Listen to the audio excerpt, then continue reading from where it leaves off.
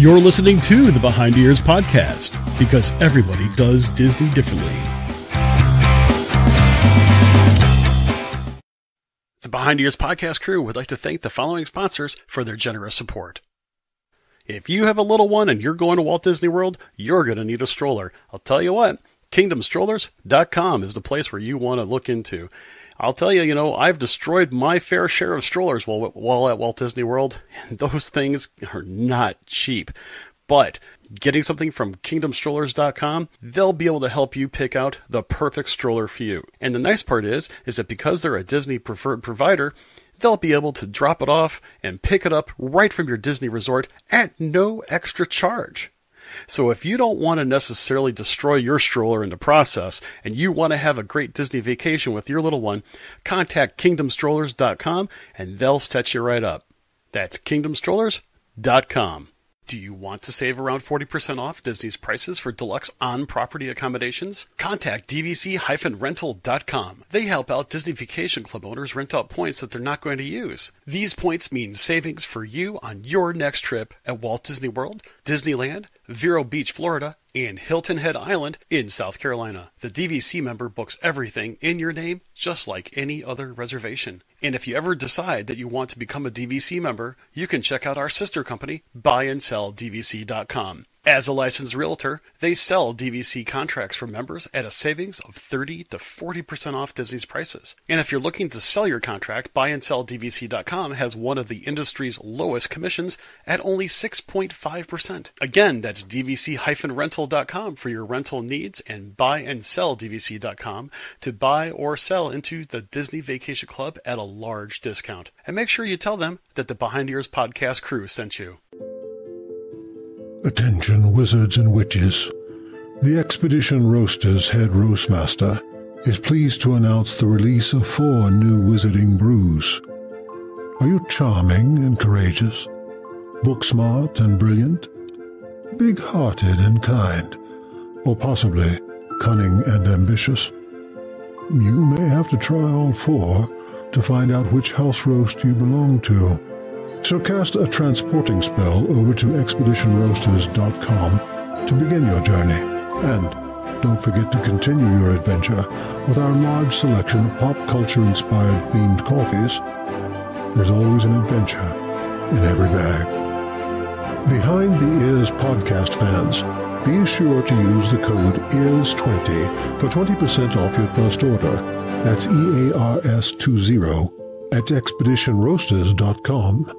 Brew, your happy place. Hello. Welcome back, everybody. Thank you for tuning in to another episode of Behind the Ears podcast. I am Uncle Danny. There goes Bob. That was Mr. Chris. Sir, how you doing on this Friday Eve? Oh, and before you say hello, I'd like to wish everybody a happy November 1st. Let's put up our Christmas tree and Christmas lights because Disney did it, so we can do it. National holiday. Sir, how are you? I'm doing fine, but I probably won't put up Christmas stuff until after the 1st of December, maybe Thanksgiving. I don't know. Well, that's because you're not Disney. Well, I may put lights up, but I may not turn them on yet. Well, especially where we both live, we live in different regions of the country, but climate-wise, we tend to experience similar, let's just say, forces of nature. Yeah. There you go. So better to get that up while it's just freezing cold instead of, oh my God, I've got an icicle coming from my nose today. Oh my gosh. The thing is, it's been rather nice. In fact, yesterday being Halloween, the very interesting part to it is that it's usually relatively cold and rainy, icky, blah, blah, blah. Yesterday was really nice. And I was sitting outside without a jacket on. I was still kind of cold, but I had a fire going in a small fire pit in my driveway. We had a couple cobblers going and some Dutch ovens.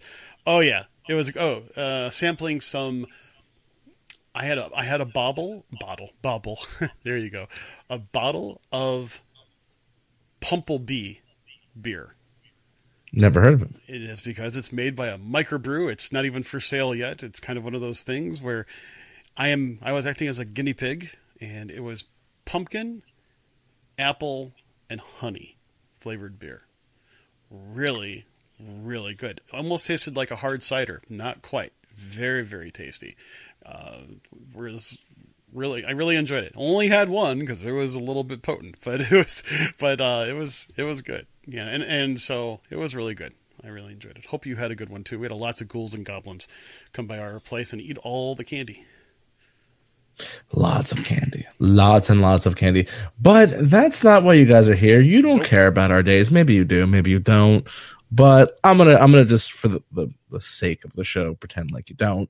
We're gonna do an interesting show. So this was originally supposed to be Tuesday's show, but we decided due to Mischief Night, it just all fell out perfectly. We decided to flip-flop shows. So tonight we're gonna talk about mistakes, not just in your planning of the vacation, but what you do during your vacation. And Chris kind of coined this show as learn from the fail of others. Oh, yeah. We have a list, things that other people have brought to our attention, things that we've noticed, whether it be people in our community, people on our show, or other groups and other people we've encountered along the way of doing Disney. And also just some of our own. We will only for Chris and myself will we use our names. Everybody else will just stay anonymous. This is not a show. So if we tell a story and it feels like it's your story, it probably is.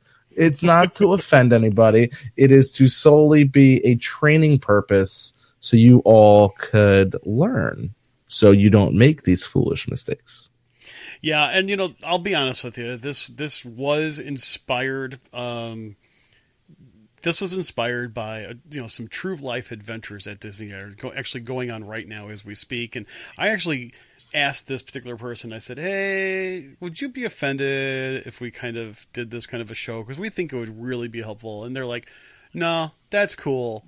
We get it." I'm like, they were really cool sports about it, and they're awesome people anyway. So I thought, Danny, what we can do is why don't we start this off? We go as with any trip. We start with planning, then go to traveling, and then go to, if you really get technical, trip execution. Actually doing the trip. I'm going to kind of start this off. One of the things that I have heard in the past, you always see people say, "Well, how much does it cost to go on a Disney vacation?" And you can't just ask that question as a blanket question. You just can't. It just doesn't work that well. But it brings up the idea of budgeting. And the way that I like to think of this is that, what's the best way of putting it? Planning a Disney vacation for a budgetary purpose is kind of like doing a kitchen remodel. You have some really good ideas. You have an idea of how much it's going to cost, but it usually ends up costing twice as much and takes twice as long. Meaning, it's going to cost you twice as much for your Disney vacation, and you usually end up staying longer than you originally anticipated in the first place. Some people say that's not a bad thing. Well, the thing is, it may not be a bad thing, but can you afford it?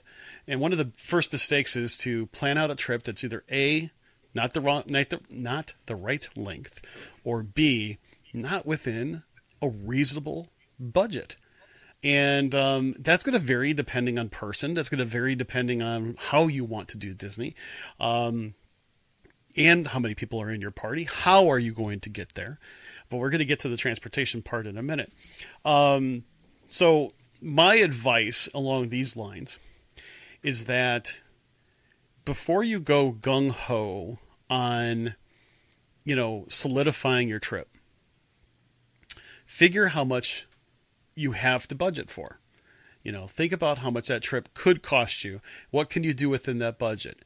And then if it changes, think to yourself, okay, if I need to get this much more in my budget, what has to change? What will change? How can I keep my trip within my budget?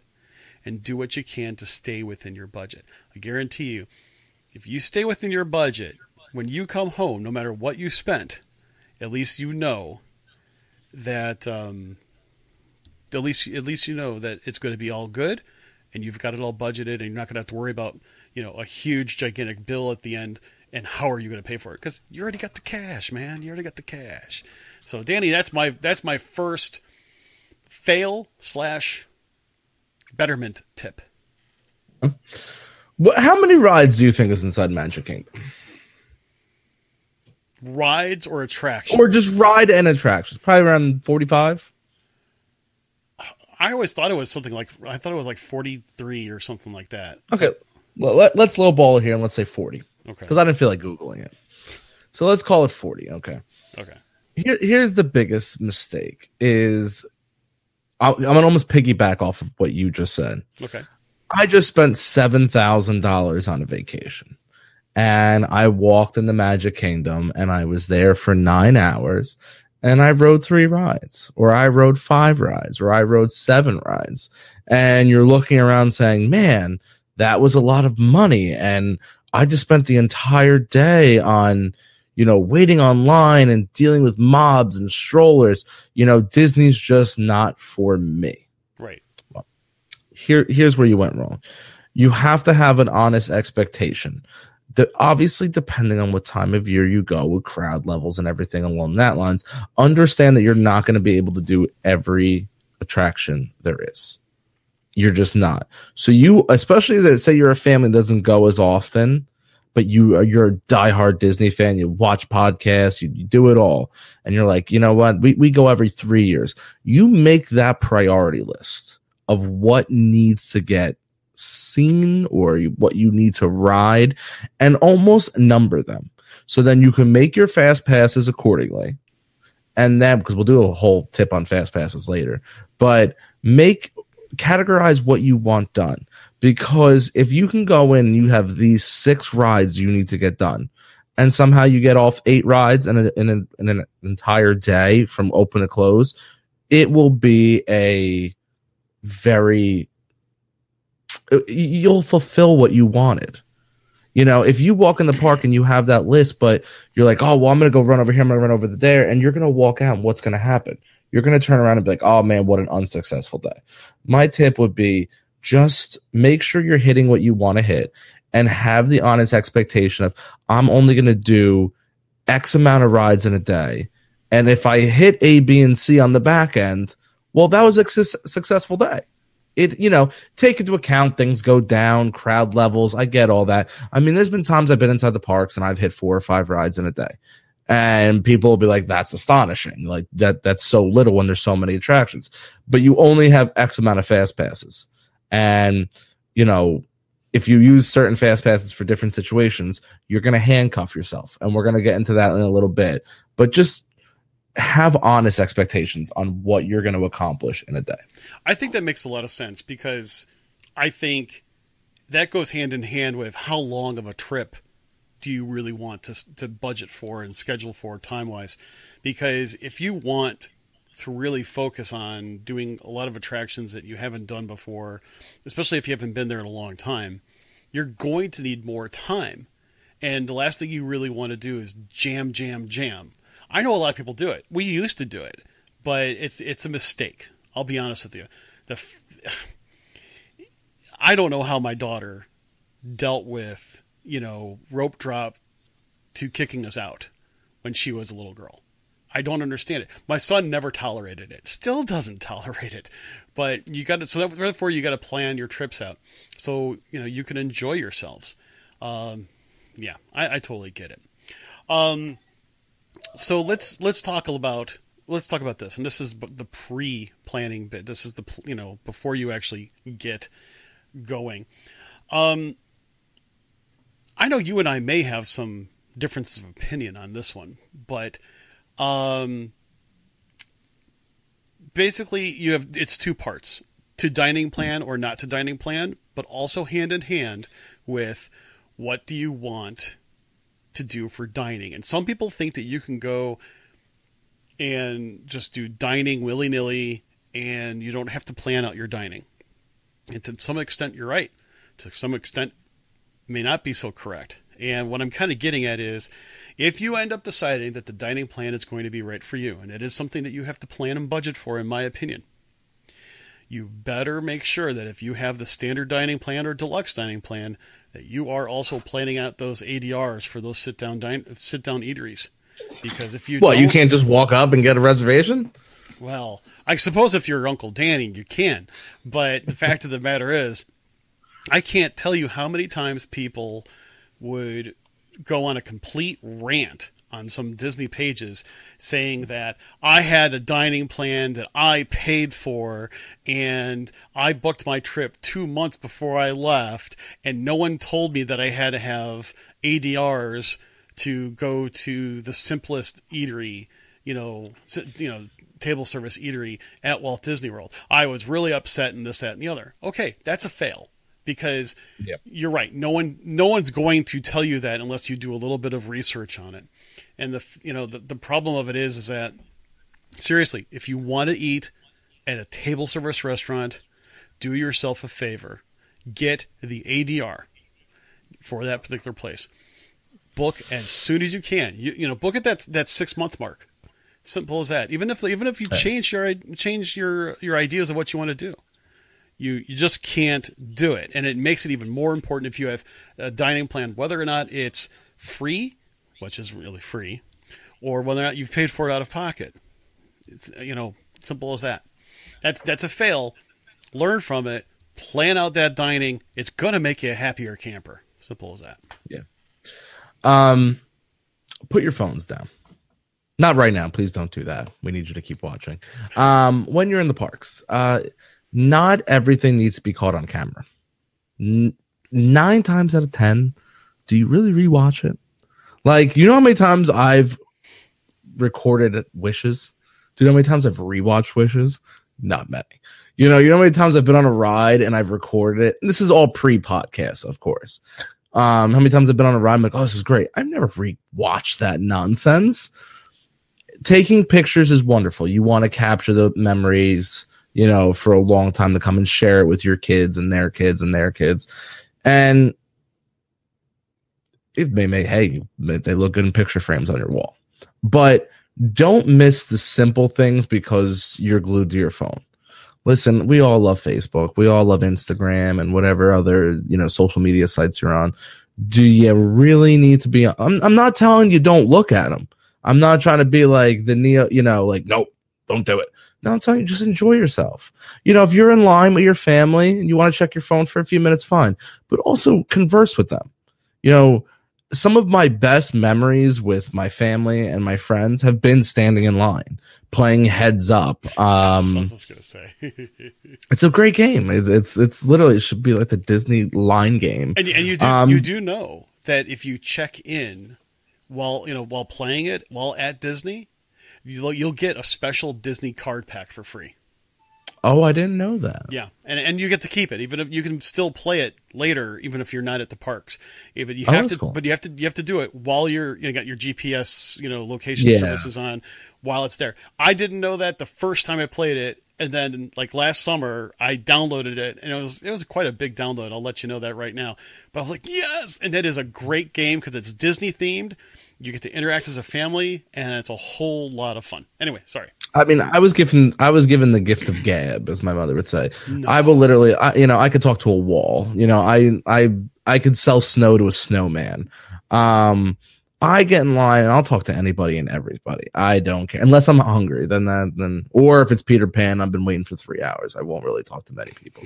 But just embrace that you're in Disney. You don't need to know what Billy Bob down the street is doing. You could figure that out when you're in your room later and everybody's sleeping. You know what I mean? Just, I'm not saying don't indulge in things and don't, you don't have to radically change how you are, but just be conscious of your screen time while you're there. Yeah, I would have to agree. I mean, it's one of the things that I know I try to put my phone down a lot. In fact, I usually keep my phone in my camera case. I do carry my camera with me. I have a DSLR and I have a special hand strap that I could just basically attach it to my hand. I love taking pictures. That is my thing. The thing is, I'm glad I have a piece of equipment where I can snap a couple quick pictures within a couple 5 seconds. Boom, I'm done. I put my camera down and I enjoy the rest of it. It's kind of like I see a parade coming. I'll take a few pictures of each scene and I'll enjoy the rest of it and dance and be with my family and sing along and have a lot of fun. you know, and then next scene comes around, few pictures, done. It just makes it a whole lot more enjoyable for me. But Danny, you're right. I used to do a lot of videotaping. I used to do a lot of, you know, recording. And I love the recordings I have. They're all on Blu-ray. You know, it's kind of cool. Oh, wow. Oh yeah. It's total high def eye candy. And especially when you have a good camera like I have. But the fact of the matter is I don't do it much anymore. In fact, the last couple trips, I've not even taken my camcorder. Just because I've kind of changed to, you know, something that takes less time out of my, out of my experience, and that is photography. And I love it. And I'm getting my kids are into it too now. So it's a lot more enjoyable when we're doing it as a family. And that's one thing that I can say. Is that all you wanted to mention about that? Yeah, I think okay. I don't want to nail him, you know, keep talking about it. So here's the thing. Here's the next one that I think people, this is more of a preference item, but sometimes you have to make a couple mistakes in order to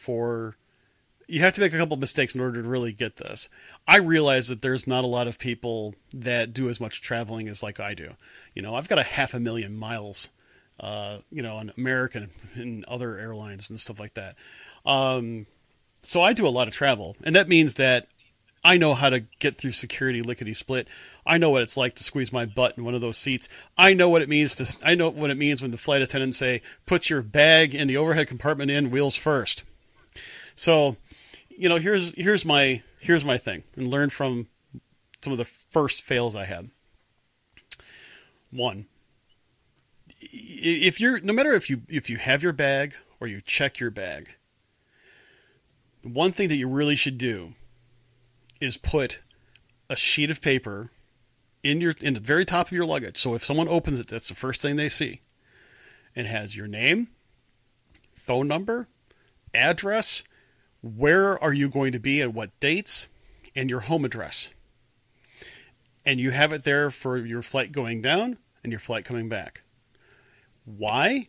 Because if for some reason your luggage goes somewhere else on a vacation by itself, one of the things they're going to ask you is, can you identify what is in your luggage? And I'm like, you mean clothes, dirty underwear, stuff like that. So what I do this, and I basically say in the very top is an information sheet that has where that luggage should be on which dates. Do that. Because one of my first business trips, in fact, I think it wasn't my very first business trip, one of my very first business trips, and this was in the early 90s. I had to go meet a customer. My luggage never left Chicago. Yep. I did a business deal wearing a pair of black jeans and a t-shirt. Hey, unless you had black jeans on, you weren't wearing like pajama pants. Very true, very true. But the fact of the matter is, it's like I had to start it off with funny thing happened on the way to Atlanta today, and it was just really crazy. So do that, and that way, if for some reason your luggage does get misplaced, and they do look inside, that's the first thing that they can do is say, "Oh, this belongs to Chris. He's supposed to be here. We better get it to him." And we'll put your flight information on it too. It really does help. So that I will say that was that really a fail of mine? No, but I had to learn from that. And I do that now for pretty much all my itineraries, whether or not it's business or pleasure, just because if the stuff hits the fan, I know that luggage will eventually get to me, because it is the airport airline's responsibility to deliver it to you if it doesn't get to the airport. I will actually piggyback you there and say luggage can go missing at any time. Sure. And I'm more speaking of day one when you get on that plane, you are heading to Disney. Mm-hmm. Never think that your luggage is going to get there. You know, expect the worst, hope for the best. Sure. Always, they give you a free bag, a personal bag. Now, women, if you have a purse, maybe change it up a little bit, but have a backpack or a duffel bag, something that you can carry that's considered your personal item. Pack a change of clothes. I like to put a change of clothes, my toothbrush, excuse me, some deodorant, any medication, goes in there. If you wear glasses, contact solution, whatever you think is a necessity. So if, God forbid, outside of numerous days of close, if, God forbid, if the airline loses your luggage, what happens? You can at least have the essentials. You could still brush your teeth. You could still put on deodorant. You could still put glasses on or contacts on, take your medication, put it all in a book bag. Because then when you get to the hotel, say it's not there. Maybe it's delayed. Maybe it missed the plane. Maybe it's just lost. But you're like, man, I really want to go to the park. But maybe you left New Jersey and it was 18 degrees and snowing. So you've got a jacket, hat, gloves, jeans, and a sweatshirt on. Too cold to go into Orlando. So you always bring that pair of shorts and a t-shirt where you can say, you know what? All right, I'm just going to leave my book. I'm going to get changed, leave my book bag at bell service, and I'm going to go to the park, and I'm not going to worry. I'm on vacation. Disney will contact you when everything's found. The airlines will contact you, at least for the next few hours. Let's go to the park, relax, and we know that if we have to sleep this way tonight, at least we're set. Yeah, I definitely have to say that the whole idea about having your prescription drugs with you, and even some over-the-counter drugs that you really, use, like, say, allergy meds, because especially in the summertime, I'm an Allegra fan. Those are things that you never check. I'm going to tell you that right now. You never check any prescription or non-prescription meds that are vital. Just don't. Keep it with you at all times. I'm going to piggyback on that one bit as well. Don't carry, scratch that. Don't pack any important documentation in your luggage. Great example. I do know of a person that packed their marriage license in with their luggage, and because they one of the things is that they didn't have when they did their reservation, it was under that person's maiden name, and they needed to prove that they are married because they got their license changed and everything. So, obviously things didn't quite correspond one another. So they brought their marriage license, because that's usually how, you prove, hey, this is who I was, this is who I am, that sort of thing. In fact, my wife and I actually did that too when we first got married. And as a matter of fact, when we got married, I made sure that her plane ticket, her part of the reservation, the car rental, because I couldn't rent a car yet, I wasn't old enough, and long story. And so all those things had to be under her maiden name, because her driver's license was all going to be under her maiden name. So, but we still carried a copy of the marriage license and everything else, or certificate, whatever. And that's just one of those things you just got to keep with you. Same thing. Don't pack your passport. Don't pack your driver's license. Don't pack your insurance card. You need all that. You do, but the thing of it, but I'm just saying, it's like, just don't. I mean, have it on something that's going to be on you all the time. I say don't pack your passport, because it's like sometimes I would carry my passport with me, even though I'm not traveling internationally. I would carry it as a secondary piece, but make photocopies of those items as well. Granted, it's not exactly the most legit thing, but in a jam, you have those things handy, especially like, health insurance cards or things like that. Just don't pack important documentation in your luggage. So let's also talk a little bit about what to do in the event that your luggage does go wrong. First things first, if for some reason you're picking up your luggage and you find out your luggage didn't make it, I'll tell you right now, just let everybody know, because not everybody knows this. There is usually some sort of a luggage handling center or office at the airport for the airline. You go, you talk to them. You know how when you check your luggage, you get those little square tags that has the numbers and stuff on them? They're going to need those, so don't lose those at all. And talk to them about your bags and where you're going to be and so on. Best thing to do, though, stay calm. I know that it's one of those things where you can totally go off because, airline lost luggage somewhere. I mean, I'll admit it. the airline lost my luggage coming home from my trip with my family. But you know what? I know something? They did me a solid. They took care of it. And I got my luggage when they said I was going to get my luggage. Okay. That's all I cared about. I mean, one of those things. But just make sure that you know where the luggage handling office is for your airline at the airport you're going to be at. If for some reason it's missing and Disney loses it, they'll take care of it, but you still need those tags and so on and so forth. I also take a picture of my Magical Express luggage tags, the yellow tags that you put on your luggage. I take a picture of those so I can get not only the number, but the barcode. On them as well. And I just keep that on my phone. I do a lot of things taking pictures with my phone just to show I have this, that, and the other. Now, Mr. Chris. Yes. Say you get on your plane. Yes. The luggage goes on the right plane. You get off that plane and the luggage is there. Everything goes good. Yes. Now, say you check into a hotel. Yes. And you're at Disney. Mm-hmm. And you got your luggage with you. Mm-hmm. But then 2 days later, you need to transfer to a new hotel. On Disney property. A split stay. What happens? How's the process of getting them the luggage? And what is the result if Disney loses said luggage? That's a really good thing. And Danny is actually, mentioning this because of a real life incident that recently happened that people told us about. So here's the deal. This is how you are supposed to do a resort transfer. Basically, you take your luggage to Bell Services, or B, you arrange to have them come pick it up with you in the room. Okay? You have them pick it up. You go down to Bell Services. They will give you a tag, like a claim tag, showing that it has your name on it and it's going to this particular resort. Okay? They will put on there another transfer tag. Again, it'll probably be of a different color, have your name on it, what resort you're going to.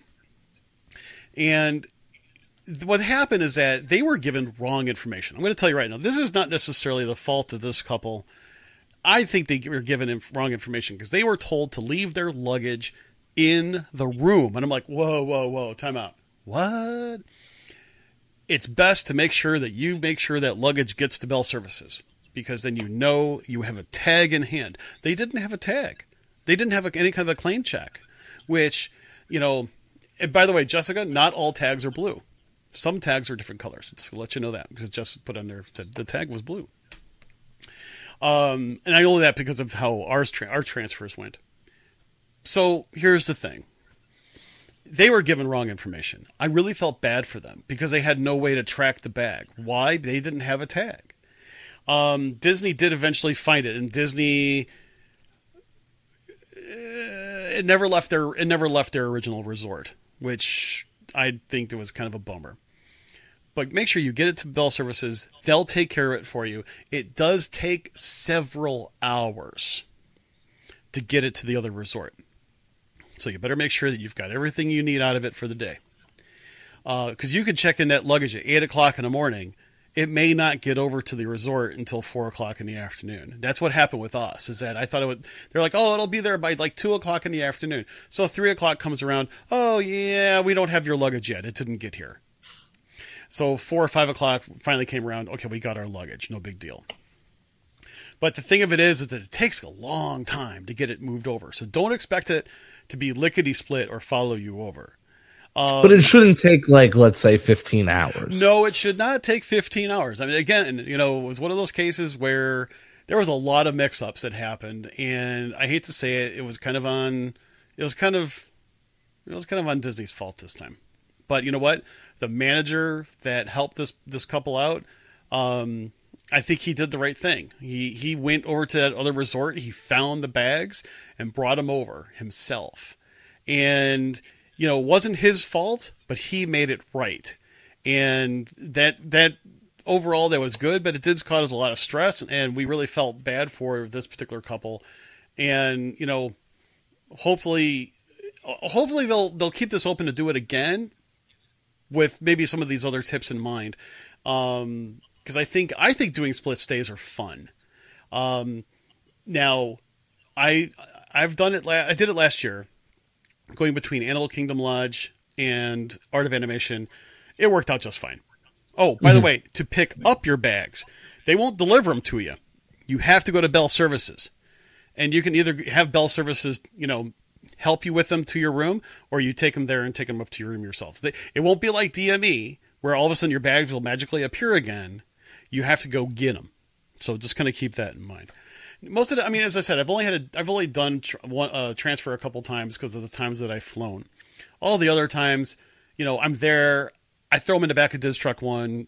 We drive over. It's no big deal, but still. So that's that. I wanted to go back a little bit to the travel bit.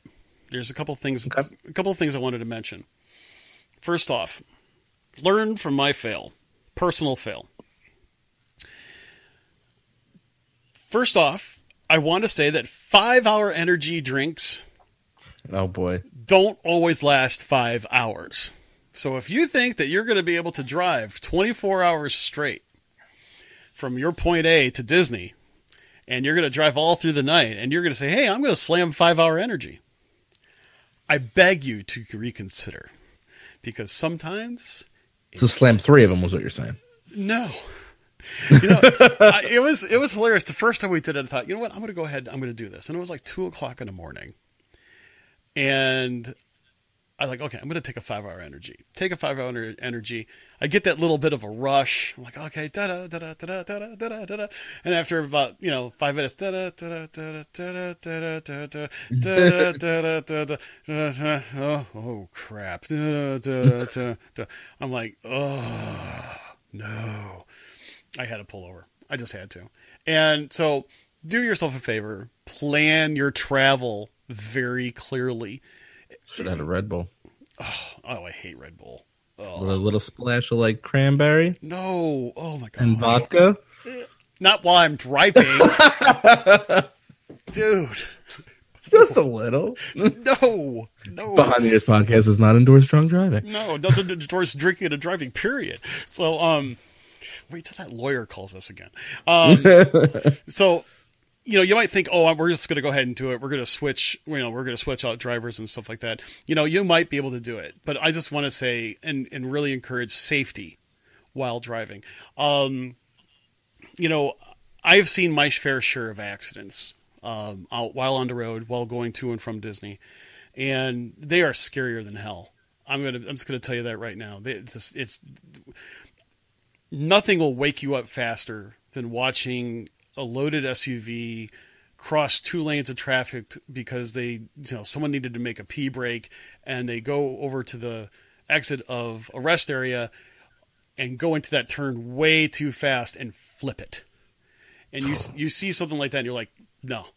So, you wonder how they flipped the Chevy Impala. I still am trying to figure out how Honda Civic. You're like, what? How in the world did they flip a Chevy Impala on top of its roof over near Disney Springs? How in the world did they do it? I looked at my wife. I'm like, there's no how. How do you do that? I literally think we all have seen at one point or another at Disney a Chevy Impala flipped. Yeah. And it's always like, why is it always the Chevy Impala? How do you do this? And I own a Chevy Impala. So it's one of those cases where it's like, I'm sorry, it's one of the most stable vehicles in the world. You really got to have cranium and rectum syndrome in order to, do something that stupid. But the fact of the matter is that plan your travel out, plan for breaks, plan for a cheap motel or something like that.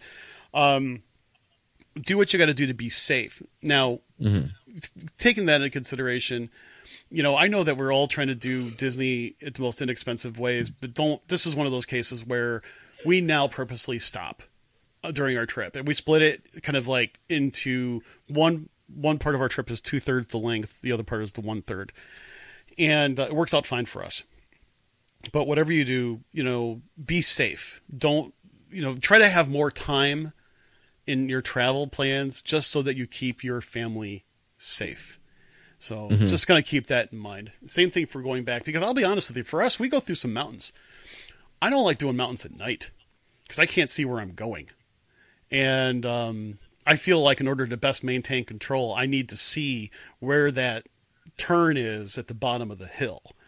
And so Not to mention the first time we did that, Kathy was behind the wheel of Diz Truck 1, and let's just say that when we came back home, Diz Truck 1 needed new brakes.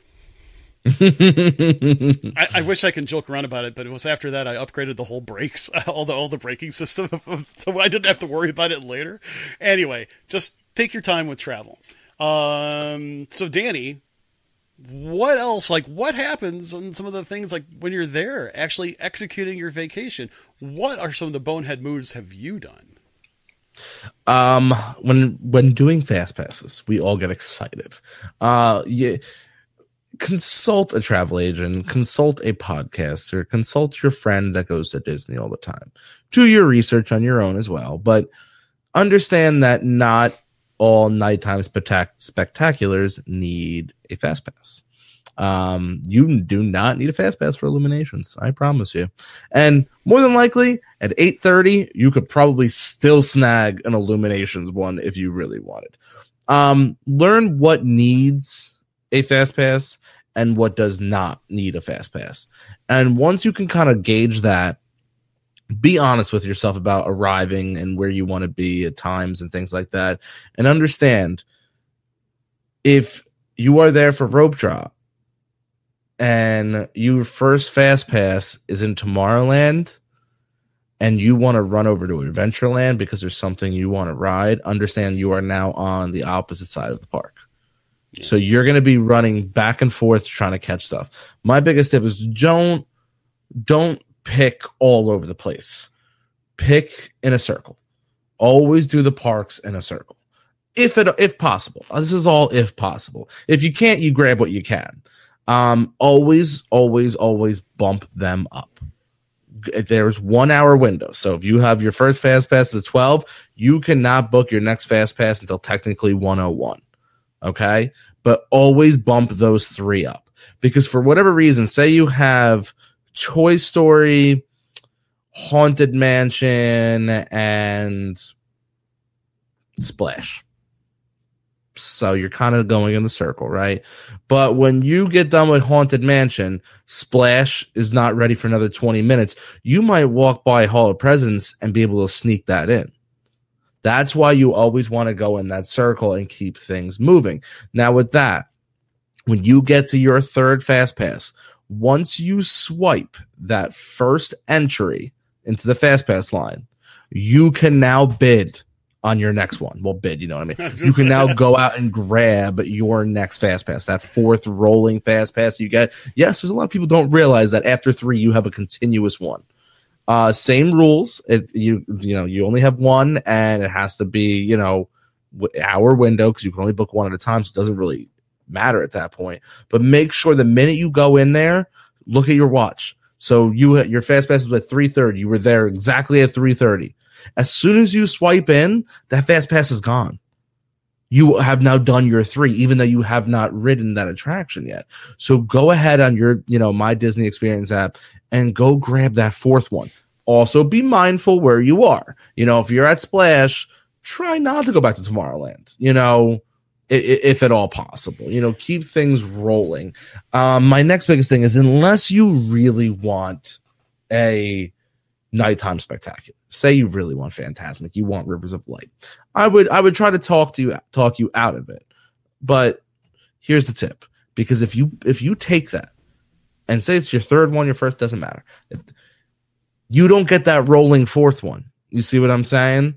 Like, if your fast passes were 12 to 1, 1:01, 1:30 to 2:30, and then your next fast pass is at 8:30.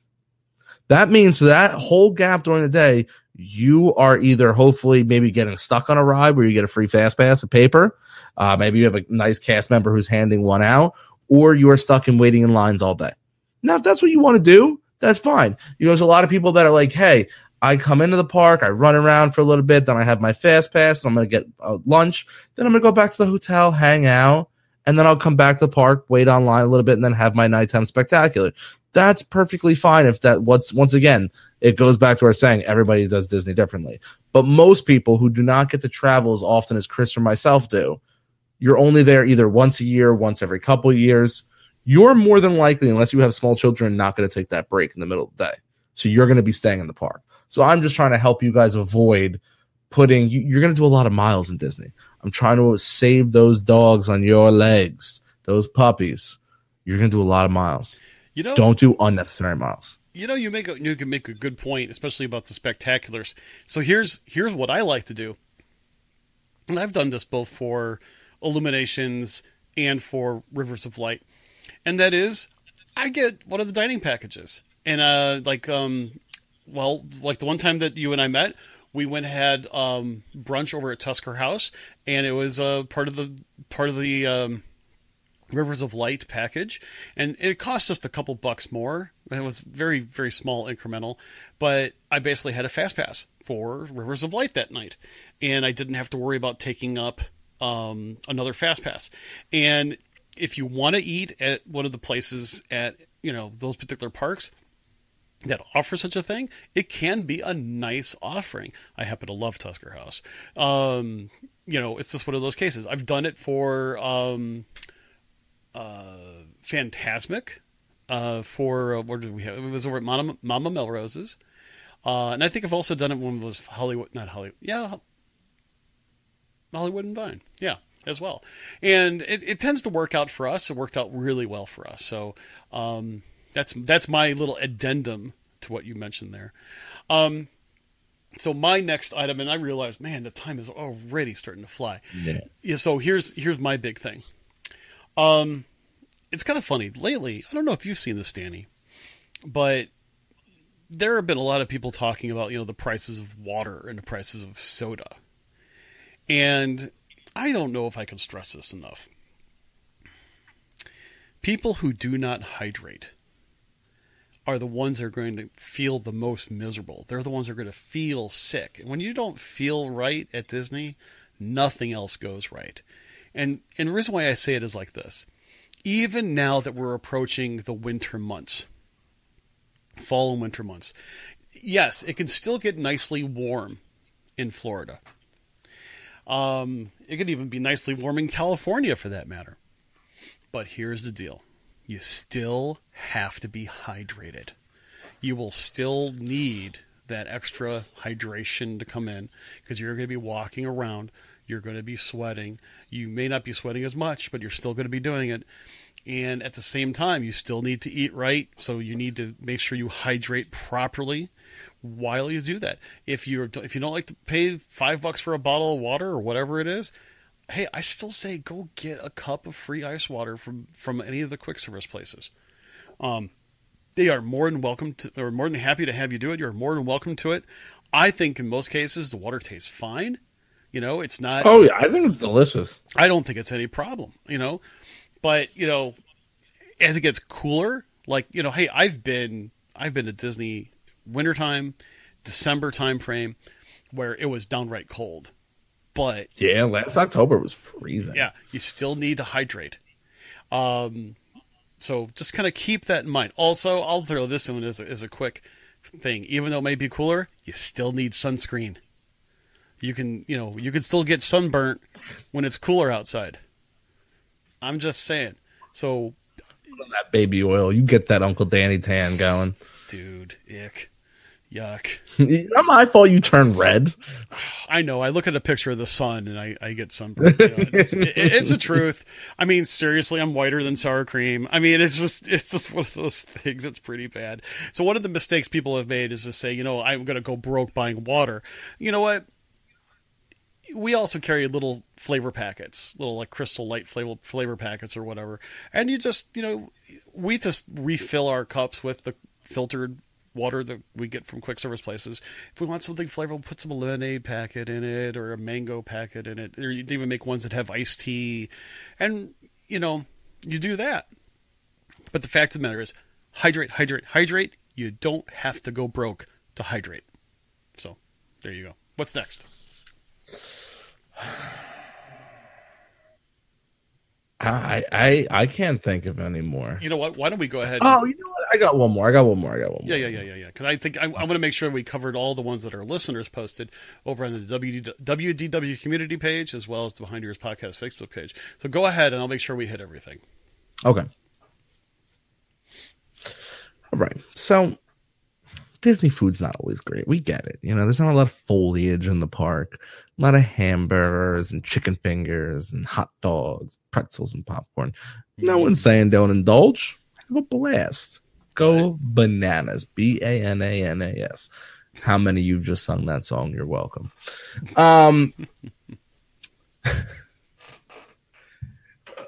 Eat out a little bit. Don't eat that garbage pasta from Pop Century, Jessica.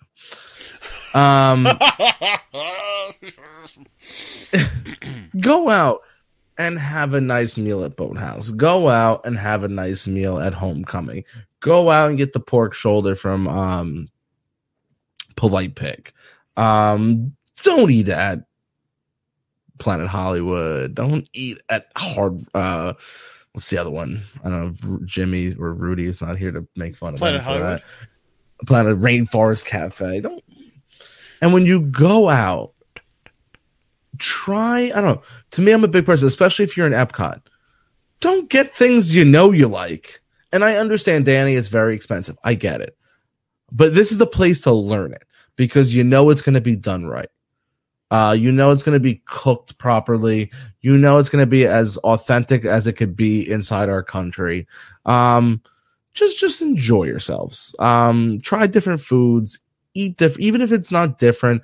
Try to eat a little bit. I don't want to say healthier, more exotic than a hamburger all the time. Yeah, you know, Magic Kingdom, you don't have much of an option. I get it, but when you're in Epcot, like it boggles my mind when I see someone having chicken fingers in Epcot. I'm like, do you know what's right over that little bridge over there? You literally have numerous countries, plenty of options, and you're sitting here eating chicken fingers. Boggles my mind. Oh, and last thing, don't eat Disney pizza, people. What are you doing? What are you doing? All right. I have to have pictures sent to me of someone eating some disgusting pasta from Pop Century. I got someone else sending me a picture of Pizza Fari the other day. I got one of the girls in the community showing off she's drinking Starbucks. Are you guys trying to kill me? Do you want me to? Is this what this is? Stop eating this crap and drinking this crap. For holy moly, go get yourself a cronut. Have yourself a Joffrey's. And have a good day. What did we miss? All I know is I do try to eat different things while I'm down there. I try to eat different places, and I try to things that I wouldn't normally try. I do have my favorites. I still love myself some Cosmic Rays. I do like going to the Electric Umbrella. You know, as I said, I love going to places that I've been to in a while, and I try to space them out a little bit. I love Tusker House. That place is awesome. I still have some places that I really want to try. Like example, I know it sounds silly because it's a steakhouse, right? I tried the Yachtsman Steakhouse for the first time last summer. I'm going back because it was so stinking good. Yes, I'm missing an arm and a leg because it cost that much. But the fact of the matter is, hands down, it had to be the best steak I've ever had. And so, you know, sometimes you just treat yourself to a little bit of an indulgent. And I will definitely try it again. I'll try something different there, but I will definitely go back. I need to touch on something because the three knuckleheads at Art of Animation right now want to talk some junk. How's Tangerine Cafe? Listen, I said try to eat different things. I didn't say completely abandon the things you love. Not my bad. Not my fault that Raquel and I forgot the other dude's name, but they hooked me up at Tangerine Cafe. I get the beef and the lamb.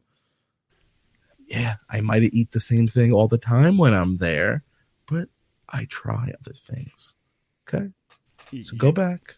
You sound so dramatic, man. I mean, we're at Pop Smarty Pants. Well, your husband just told me you were at Art of Animation, so I don't know if you all know what hotel you're at. I think you guys need to figure yourselves out.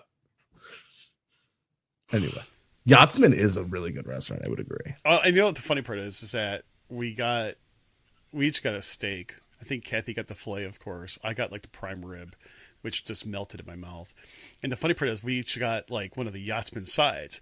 And the guy goes, "You might be able to share it." One of the sides. Yeah. Well, Kathy and I, you know, we hear the term might. We're like, okay, we'll just get two sides then. We'll kind of pick off each other. No. you could have had a meal off of the sides. Really? Oh, they were big. I mean, granted, they're probably this big, but big dish. I mean, it was more than just a side. I mean, seriously. I mean, one was this macaroni and cheese that, oh my God, it was so good. Oh, and I got cream spinach. I like cream spinach. And it was so, oh my gosh, it was, my mouth is, excuse me while I deal with me salivating because I'm thinking about it. It's so good. But yeah, it's just really, it has huge portions. And I will tell you, I mean, I got a call from the credit card company afterwards saying, "Did you really spend this much on dinner?" I said, "Yes, I did." Really? No, I'm just kidding. But it was quite pricey. But we knew it going in. Again, remember that whole budgeting thing that I talked about at the beginning of the show? Yeah. Yeah, this is where that falls right into place. Give me one last tip, Danny. Oh, before you do, I'll do the last tip. Or at least on my side. You can finish this up. I know that Disney's Magical Express will pick you up 3 hours before your flight.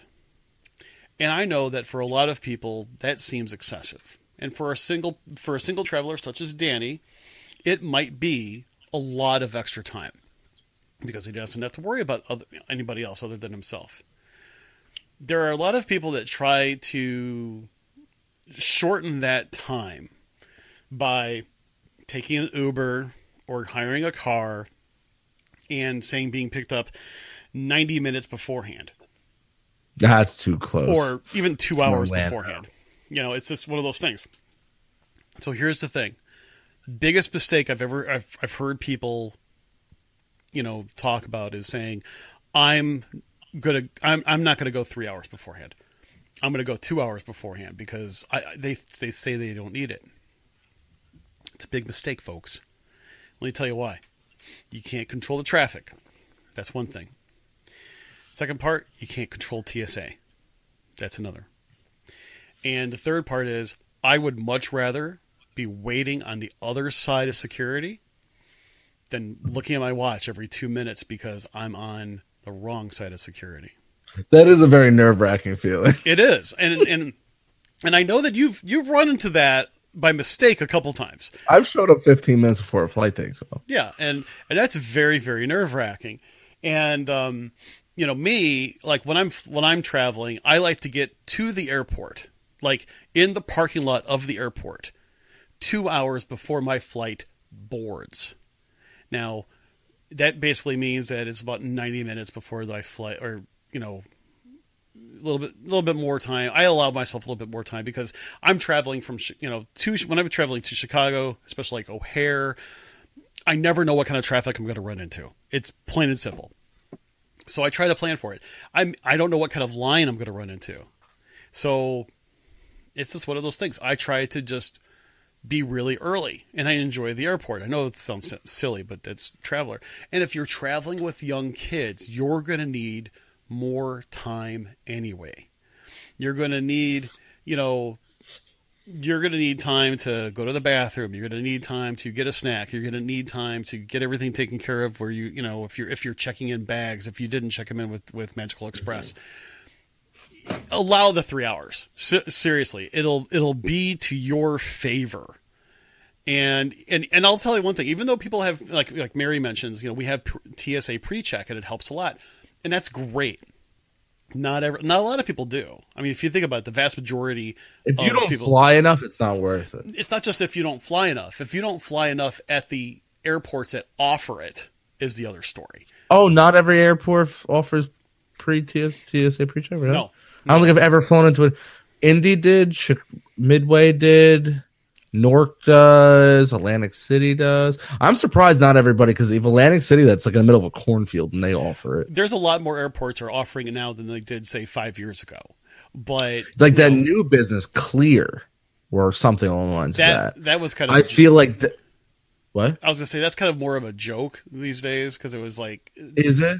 Well, that's definitely because it's not like a super TSA pre-check. Yeah, I mean, and every one of them is like a premium offering. I mean, you have to pay for those things, and you kind of yeah. So the thing is that I'm not. I mean, if you think you're going to get your use out of it, please do it. It'll be very worthwhile.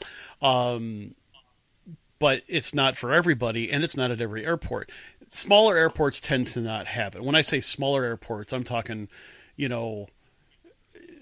Bluegrass Field down near Lexington, Kentucky, that has one gate. You go to Poughkeepsie Airport, which has all of 3 gates or something like that. Yeah, these are places I've been. So, places where all they have are prop jobs coming in, and basically you get into the airplane and you have the pilot go up and sit in the seat. He flips his scarf back, yells back, "Buckle up, baby, we're about ready to take off." And don't you dare think that I'm exaggerating. So it's just one of those things. Yeah. I've got one more tip, and then we have one off question to answer before we end. Okay. So my last tip would be, don't be afraid to use an Uber, people. They're not going to murder you. I agree. That is a Danny tip of the day. 99.9% of the time, you are going to be perfectly safe. Granted, that's a 1/10th of a percent of the time, but it's probably something. You never know. You never. I'm just saying, because you can have nothing's 100%. Sure. 99.9% of the time, you're going to be perfectly safe. If it's an extremely busy day, or if it's an extremely hot day and you can see the buses are already behind, don't be afraid to spend the $10 to go and take the Uber. It's honestly, you don't have to be like me and take Uber all the time, because it does get pricey. And my next trip, when it comes up between now and, the summertime, as Chris would say, I will probably scale back on the Ubers a little bit. But just don't be afraid. They're not the end of the world. And tip them nicely. Tip them nicely. Yes, they do live off the tips. Where was it? It was all right. So this is the final question of the night. What's your favorite Disney restaurant? So since we have a few minutes, give me breakfast, sit down, lunch, quick service, and a dinner, sit down, and an optional dessert. For breakfast, Tusker House. I really enjoy it. And I do like to get there when they also change the food out, so I get a little bit of brunchish action. Lunch, counter service. Oh, that's harder. I'm going to say... Really? What? Think about this. You really have to think about a lunch quick service? Well, there's so many I really do enjoy. But there should be one. Well, I don't know what you're thinking, but unless you think it's a nugget. It's a nugget. I'm gonna let you figure this out. I ain't helping you. Well, you have a song for the item. We have a T-shirt. Are you kidding me? Do I need to go deeper? Wait a second. Hold on a second. Let me say, I love Casey's Corn Dog Nuggets, but it's not my absolute favorite place to go get lunch. It's not. Ladies and gentlemen, I'm shocked. I know. Listen. I'm shocked. No. I love Casey's Corn Dog Nuggets. In fact, the whole thing I have to say about Casey's Corn Dog Nuggets really actually, it really comes down to this. This episode of the Behind Ears podcast is not brought to you by...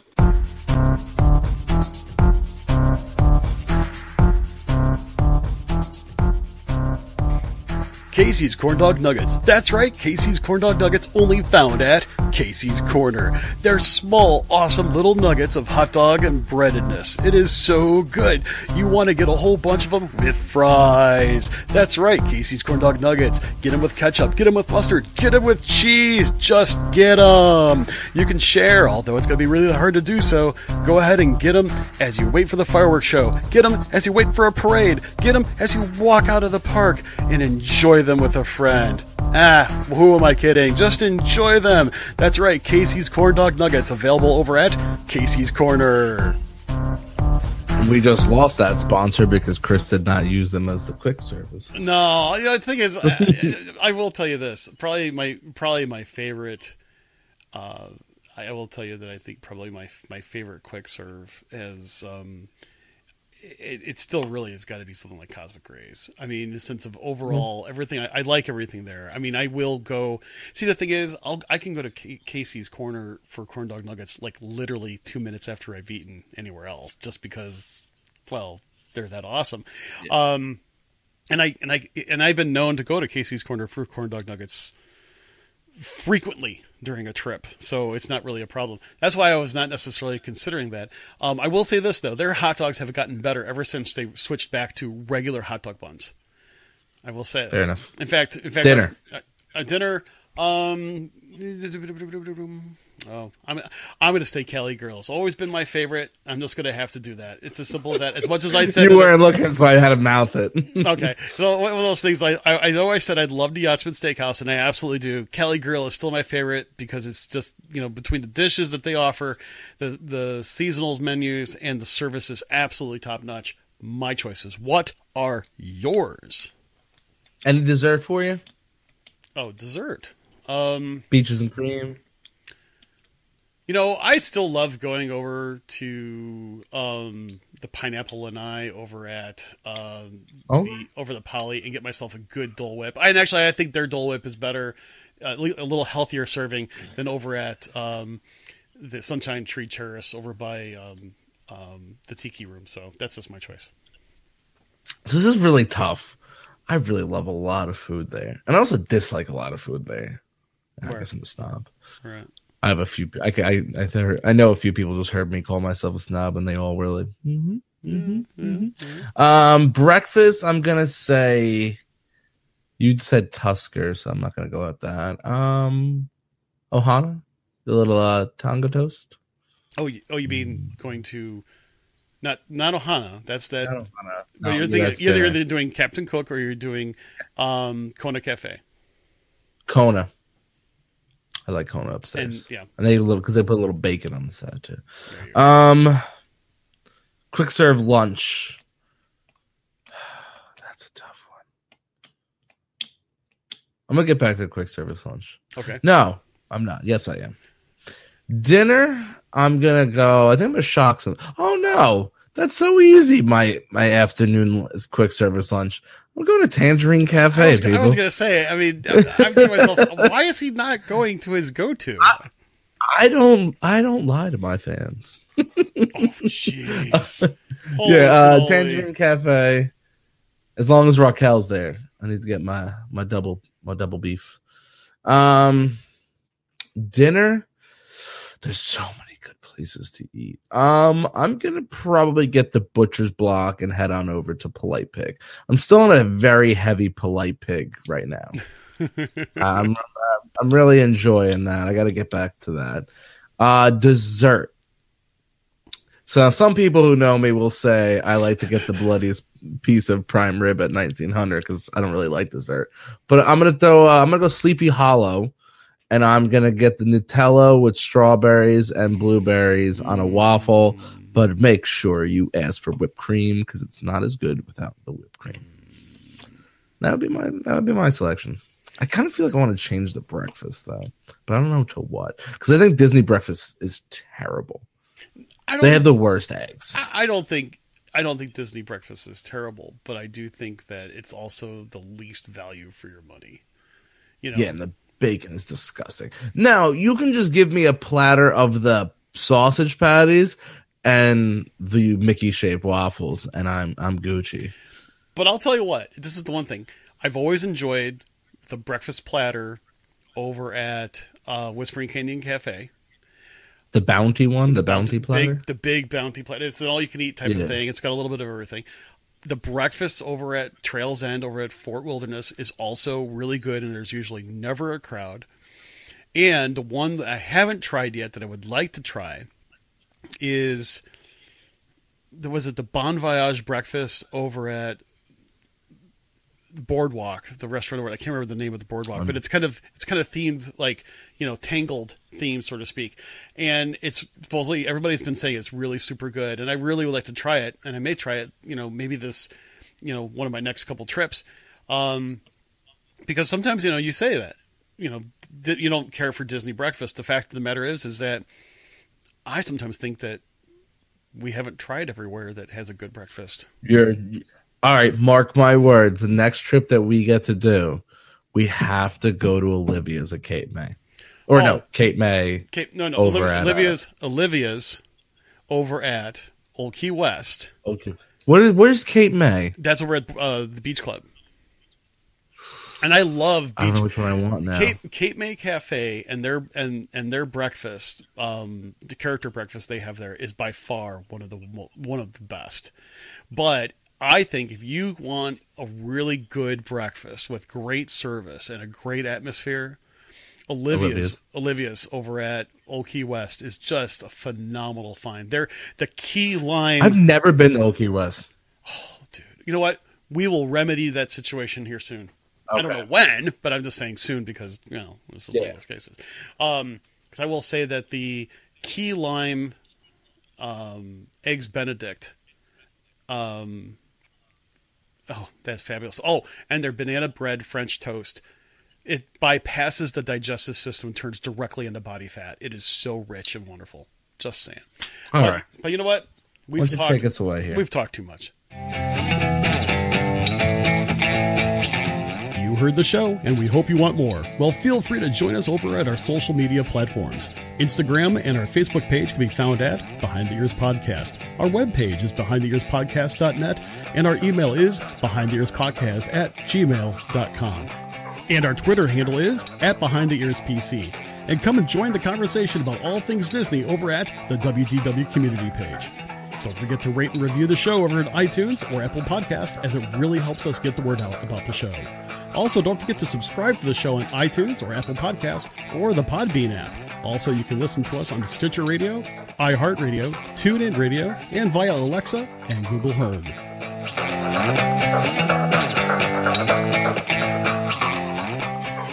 And that was another live recording of Behind the Ears Podcast. I am Uncle Danny. That was Mr. Chris. Thank you all for joining us live. Whether you watched us, you listened to us, maybe you're watching the replay. Maybe it's tomorrow. Ooh, kind of freaky. Thanks. Seriously, it's been an absolute pleasure. Keep sharing the show out. Keep spreading the word. Keep downloading. Keep doing it all. If you haven't gone over to iTunes in a more recent time, we're getting close to that 100 mark of reviews. So if you guys want to be helpful, if you haven't done that yet, it literally takes a few seconds. It helps people find the show that much easier. Don't forget to follow us on all the social media platforms. Trisha would kill me if I didn't tell everybody to join the WDW community. And with that being said, everybody, have a safe and wonderful weekend. But before I go, I want to wish Jessica and Nick and all our other runners from the WDW community and all the other runners a safe and wonderful weekend running in Wine and Dine. Stay hydrated. When you think you can't go anymore, just know that I once wore a tutu and found a smoking section on a 5K at Disney. So that should motivate you all to keep going. With that being said, I am Uncle Danny. Tuck your kids in tight, wear your seatbelts, and have a wonderful weekend. Until next week. I don't think I could really follow up with that with anything real without actually busting out laughing. So I'm just going to say thanks, everybody. Really appreciate it. We can't wait until we talk to you again next week. But until we meet again, we hope that you have an absolutely magical day. Take care.